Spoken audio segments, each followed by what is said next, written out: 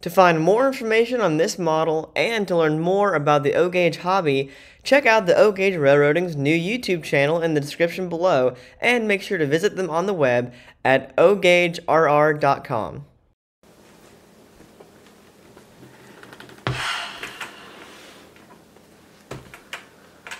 Well, I did it.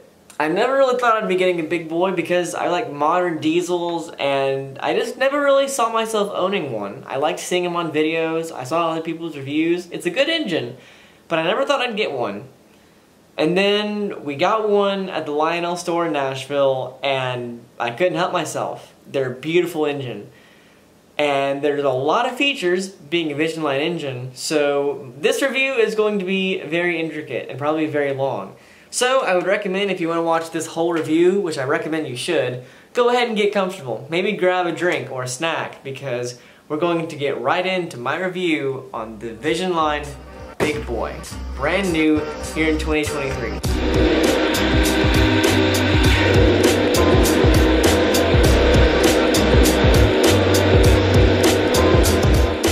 For starters, the box is very cool. Obviously, you get the Vision Line box that you typically do with any Vision Line engine you get. It's also very reflective. Hi there, you can see me in the background. Now, let's actually open the box and let's show you what's inside.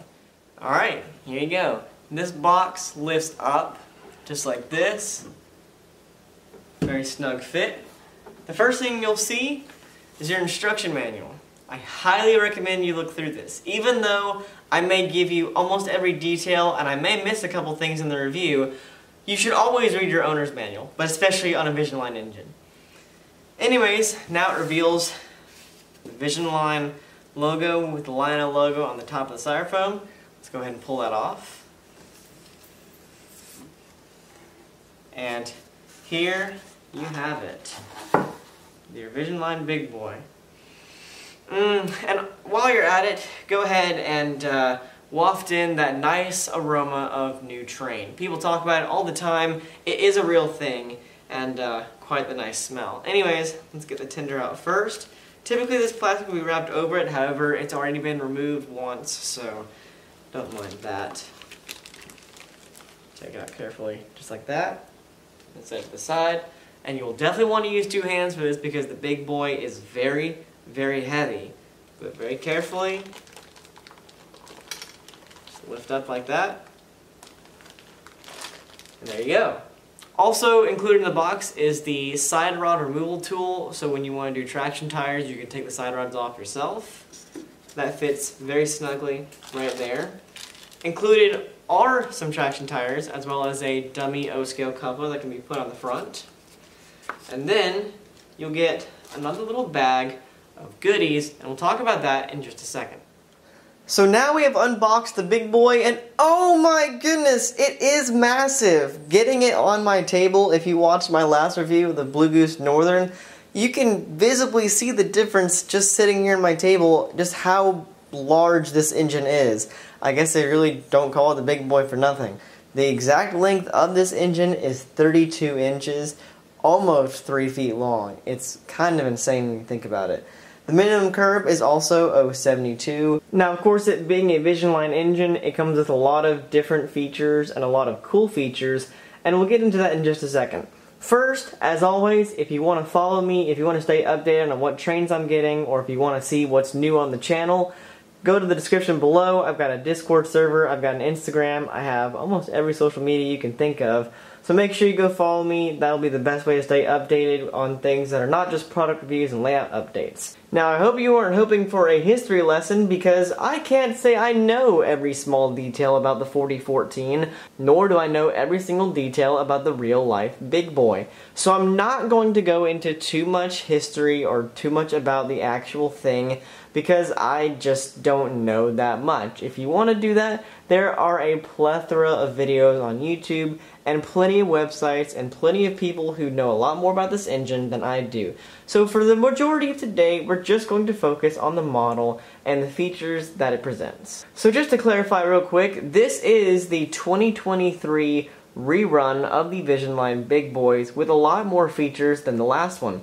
The last one was done about 2014, and it was pretty good. Eric Siegel did a very nice review on that one. I would highly recommend checking it out. And this one is very similar to those, but there's also some differences as well, especially when it comes to the amount of features that are included and which ones are included on this engine. Lionel did many different variants of the Big Boy when they released it earlier this year in 2023. This one that you're looking at here is the 4014 coal-fired version. They also did a 4014 oil-fired version, which is basically the same except it doesn't have the depleting coal load in the tender, and it has this really cool plate I'm going to put a picture of right here that the real 4014 that runs today actually has. I think that was a very cool feature. Kudos to Lionel for getting that one right. There are a lot of different other road numbers, including 4000, 4012, 4019. Some people did custom runs as well. I'm pretty sure there's a Greyhound and a hot dog scheme as well, if that's your thing. But today, we're just going to be looking at the 4014. Okay, so when you get your Vision Line Big Boy out of the box, the whistle piece will come separate, and that's because it needs to be taken off and put back on anytime you package up the engine and transport it. You don't need to take it off anytime you use the engine, but when you put it back in the box, it's recommended that you do. There are 4 points of contact to put this whistle on. You can see one on the front there in the whistle, one in the middle, one on the rear for the magnet, and then the little piece hanging off the end, which I'm pretty sure is the whistle pull cord. Those all have a point of contact. So I'll show you. The front of the whistle goes in like that, and then the middle snaps on there, and then here in the back, the whistle pull cord has a very small hole. It's almost hard to see, but it fits in there just like that, and then the whistle snaps on just like that. And removing it is just as simple. I would recommend pulling the pull cord out first, and then sort of wiggling it very carefully out, just like this. And there you go. That's all there is to it. Okay, starting here at the front and bottom of the engine, next to the cow catcher, this is where the O-scale coupler pops out, and you can replace that for the included dummy O-scale coupler if you wanted to double head the engine. This pops very nicely back in there like that. The front of the engine looks very nice, especially the cow catcher. I love the detailing on it. You can see some piping here as well. And then this front is just really cool. I like the 4014 badge. That looks very nice. And just all the other small details here and around here just look very nice. This is a very beautiful front end.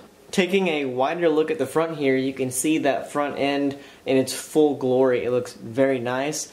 The front of the boiler does open as well, but if you do open it, just be mindful of this bell up here. It can get in the way, so you just kind of have to work around it a little bit like so.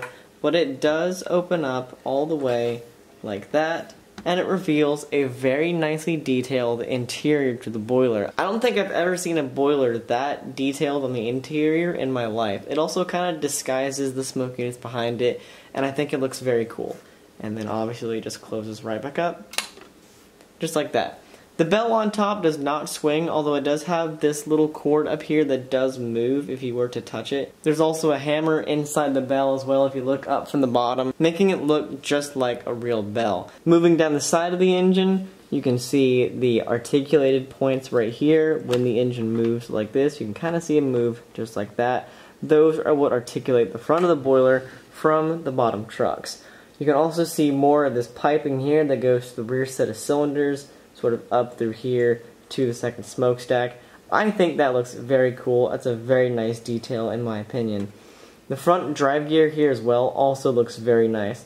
There's this little piece right up here, and I'm not sure if it's on the real Big Boy or not, but I don't think it was on the last run of Big Boys either, and it looks very cool when it's in motion. I think that was a very nice touch by Lionel. The front cylinder here also looks very nice, and all the other little details here as well, including the legible builder's plates. It's just so very cool. You also have a grab iron right here, as well as a few more hose detailings on top and along the side. We also have lighted number boards on top and lighted marker lights here in the front. And for whatever reason, there is this movable bell cord again on the top. Maybe Lionel just decided that this was the time to add something that could actually make the bell move a little bit if you touched it. Either way, very cool. Here's a quick zoom in on the front of the boiler. You can kind of read those plates a little bit. You can't quite read them all the way, but you can get an idea of what they say. And doing this close-up, again, just sort of gives you an idea of how many little details, like these that I'm pointing at here, went into this engine. There are just so many details that even looking at it up close, you find something new every time you look at it. Now, something I can't demonstrate for you today, but I can put a picture of it right here, is the smoke dome. Lionel did include one with every single big boy. I just don't have it right now to display. It looks very cool when it's on there. And you can also see the whistle cord and the hole that it goes into over here on the left. Now, while we're up here, this would be a great time to talk about the 4 smoke units that this engine has. Yes, you heard me correct. This engine has 4 smoke units, and 2 of them are up here. One is controlled through here, and one is controlled through here. The front smoke unit that you pour smoke fluid down this hole for is controlling the main smokestacks. The second smoke unit down here, which you'll pour smoke fluid down this hole for, is controlling the whistle steam. And the whistle steam on this engine is very good. You'll see why it deserves its own smoke unit in just a bit. But to confirm, you put smoke fluid in both holes when you're adding smoke fluid. And again, Lionel typically recommends you put 10 to 20 drops of smoke fluid. Just remember, don't oversaturate it and don't let it run dry. Moving down the side of the engine, once again, there's so much great detailing here. I don't know what to talk about first. You can still see the grab irons here going back along with the walkway along the side. Right here, you can see a legible thing that says Hydro Test, 210 pounds on this cylinder right here. And then here are the rear sets of cylinders with those pipings going up to the front for the second smokestack. You can also see more rivet detailing, as well as a couple more pipes along here on the side. You can also start to see the pop-off valves up here and the hole for the smoke unit, but we'll get to that a little bit more in detail in just a second. The wheel detailing is very nice. I like the cutouts on the wheels. The darkened side rods on this engine also are a very nice touch. It sort of gives the engine a not as brand new look to it, and I like that. And then finally, there's a few more details right here, a few more pipes going along this way, and again, just every little thing that makes this engine what it is. Moving further down the side, you can see those pipes that started over here continue all the way over here with even more piping over here. You can see some very nice rivet detailing here on the firebox with little hoses coming down here. You can see these painted wheels right here. They look very nice. And then there is the hole for the blowdown smoke effect. We'll see that coming later on.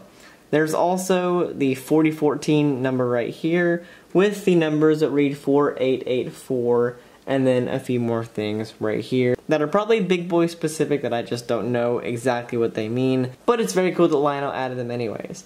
And then, like I said, more detailing right here on the side rods and even into the inside of the engine right there. Here we are on top of the locomotive, and right here you can see the 2 holes for the pop-off valve smoke effect.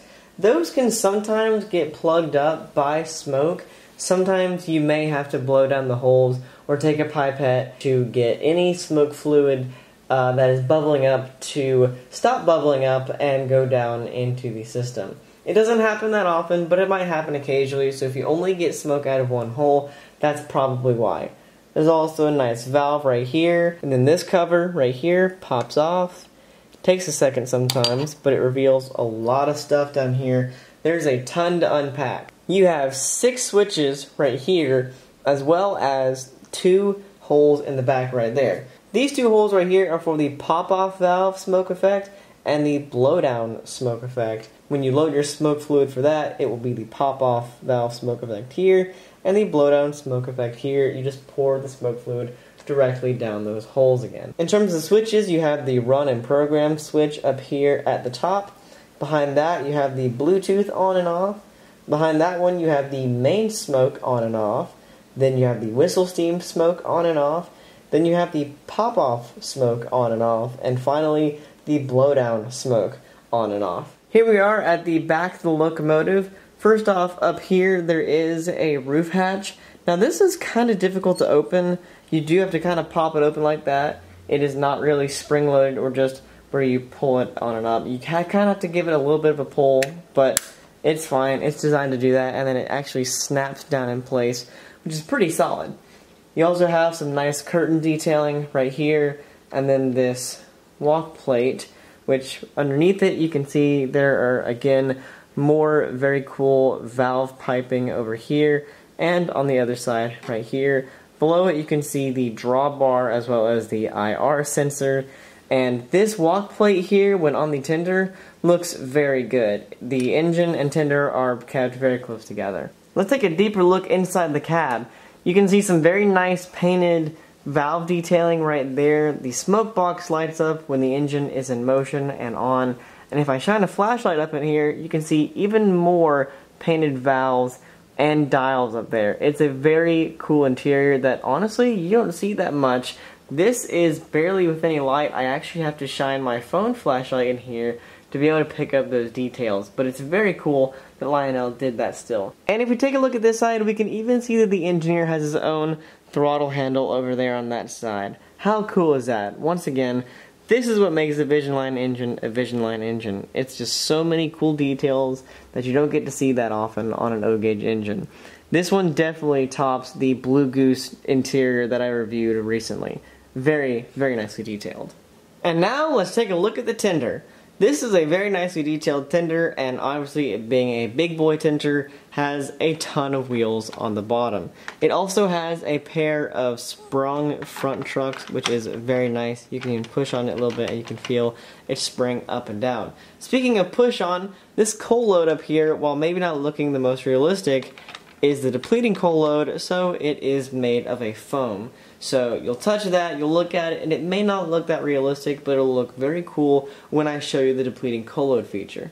Anyways, taking a deeper look into the tender, you can see some grab irons here, you can see some more detailing over here on the left, and then these doors, all four open individually, which is very cool. Not something that Lionel does very often. It's kind of hard to see because of my fingers, but it's very cool. This is the IR receiver down here for the sounds, and then there's a little tube right here that on the real big boy I'm pretty sure would feed coal and water into the engine, but obviously doesn't do that on the model because it's not actually coal fired. Taking a look at the back of the tender, you can see we have some marker lights up here, as well as a light up here, and a directional LED light right here.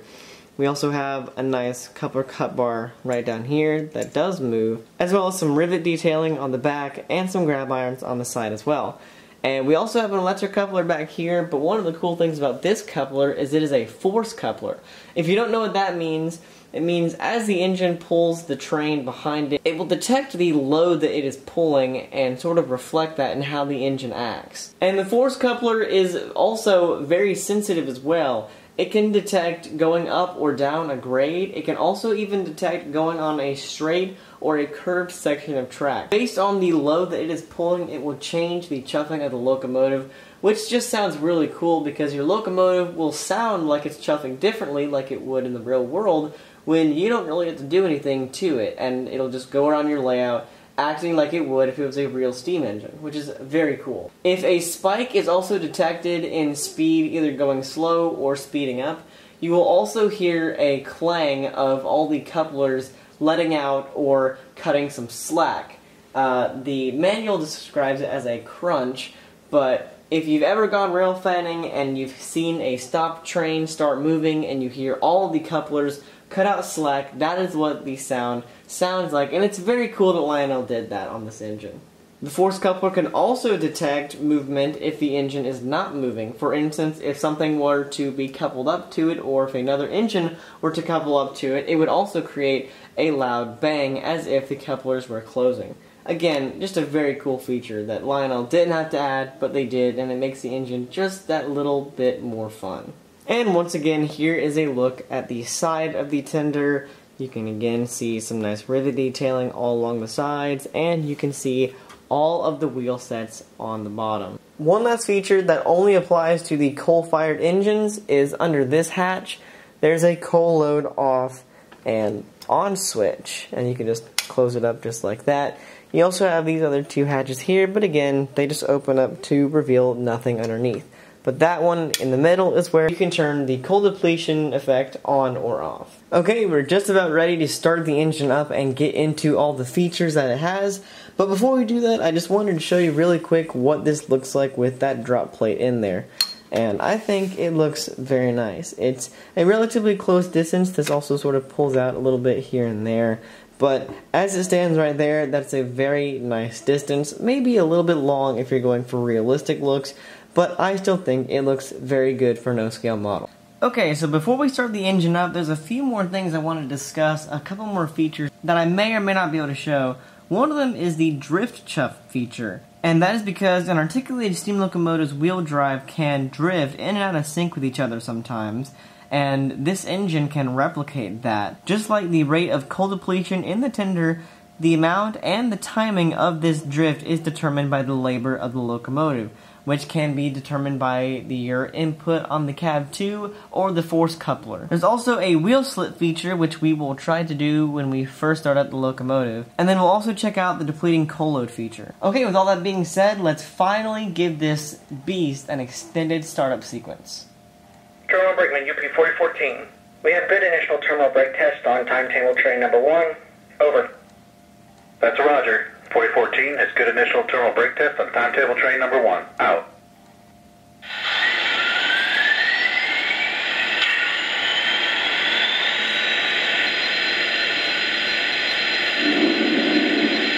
And there you go. This engine has started up.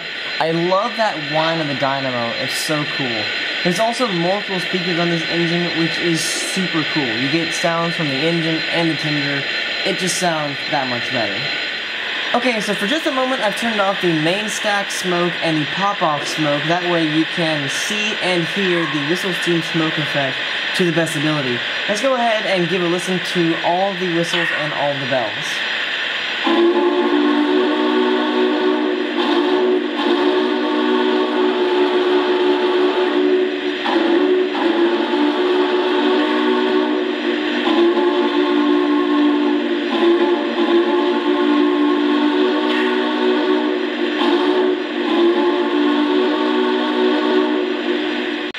This thing puts out an enormous amount of smoke.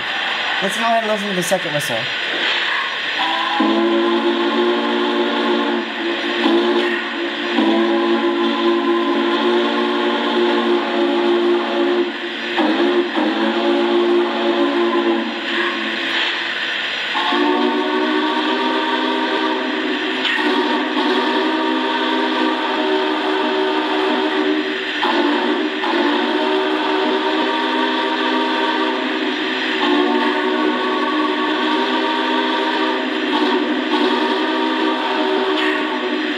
That one is probably my favorite whistle because, in my opinion, I think that one is closest to the real 4014 whistle.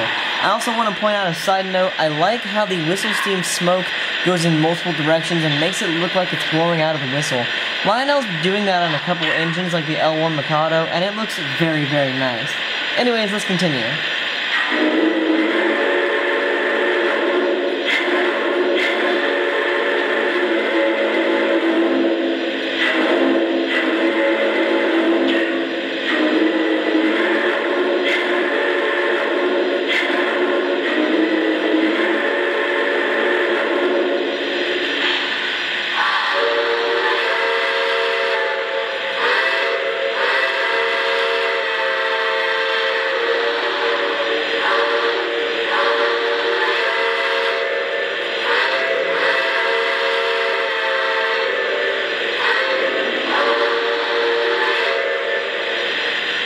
Here is the bell tones.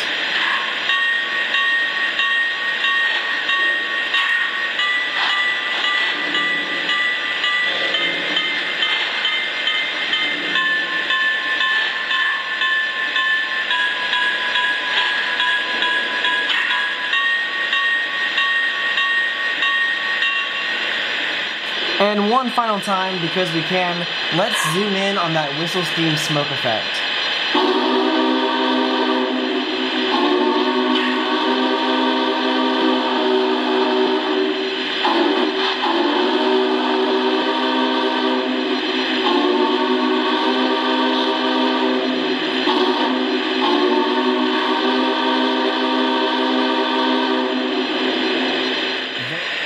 listen to some of the crew talk. 4014 to Aka, ready to make our pull. Can we get permission to occupy the main? Please hold at your location. Out. My coal's full. Out. Engine 4014 to the tower. Ready to roll. Can I pull? You can take the green. Out. Here is the blowdown steam effect, which again puts out a lot of smoke.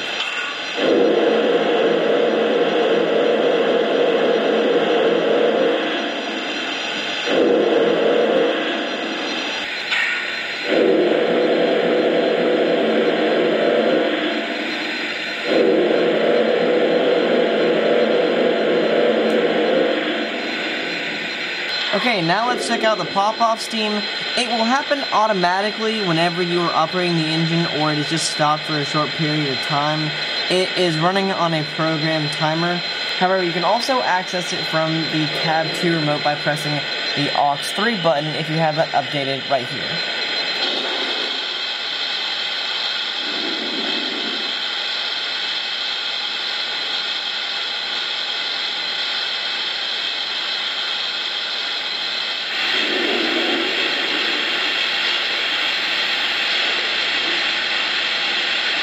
And there it goes, just like that.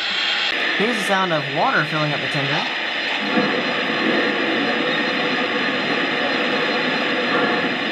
My water tank's full. Out.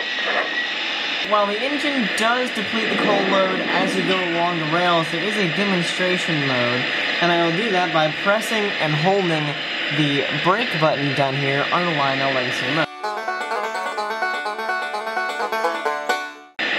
And now I will fill the coal load by pressing the 0 key on the Cab 2 remote.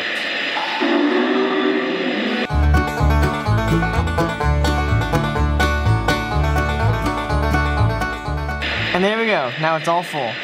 Here's a quick demonstration of that force coupler thing. I'm going to couple up these cars, and you'll hear the force coupler sound. Very, very cool. Okay, we're going to take the engine out for a spin now, but before we're going to do that, we're going to do the wheel slip feature. What I'm going to do is, on my Cab 2, I'm going to fully apply the train brake, and then I will set my throttle speed where I want it, and then I will release the train brake, which will then give us our wheel slip, and we'll continue on our journey.